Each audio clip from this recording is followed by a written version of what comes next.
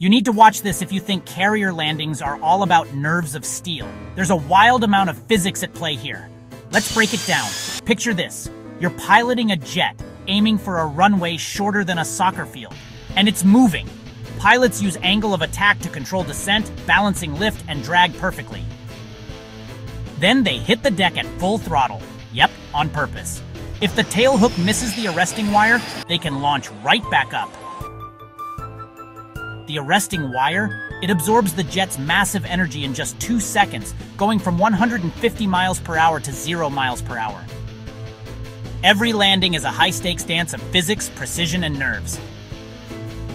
Next time you see a perfect carrier landing, remember, it's science, not luck.